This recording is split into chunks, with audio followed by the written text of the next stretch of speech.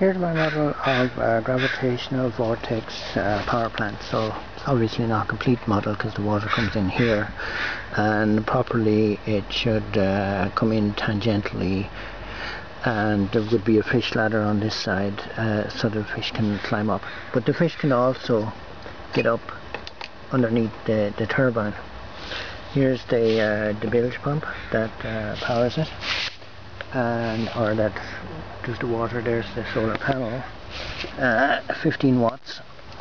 So here we go, 600 gallon per hour supposedly, but probably not when it's powered by a little tiny solar panel. So there we have the thing spinning. But I'll just show you something.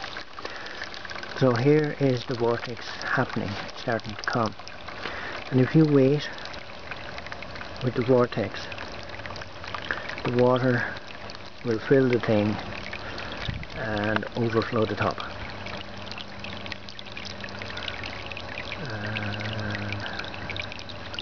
Anyway, see, it's coming right up, and it starts to drip out here at the side, and it'll come right over the top.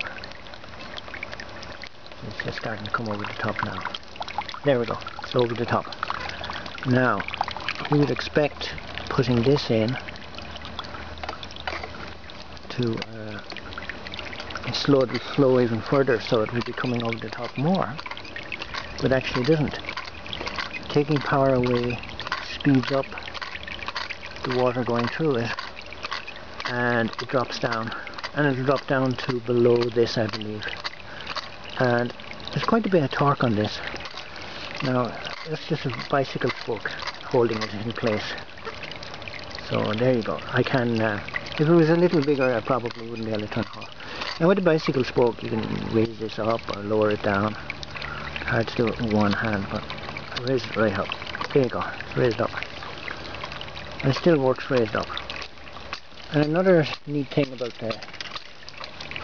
the bicycle spoke is you can try different turbine heads.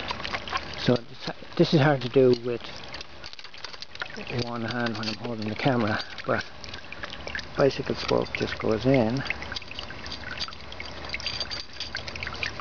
and we've got a new turbine head to check out.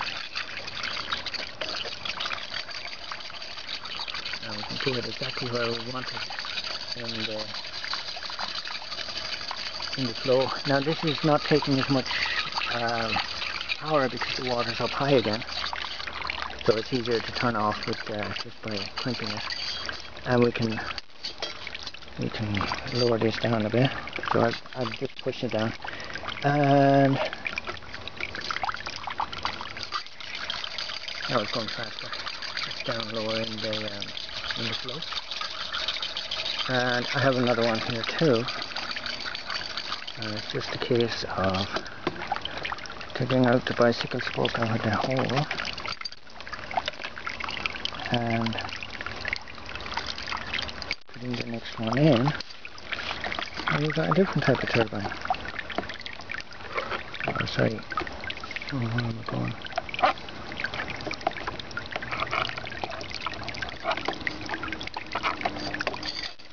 So anyway, so this is going slow again, and there's pretty decent torque to it, and you can raise it up and going a bit faster, and it's taking quite a bit of the power again because see how the water has gone down. So anyway, it's a little surprising aspect of the vortex flow that when you're taking power away, the water flows faster,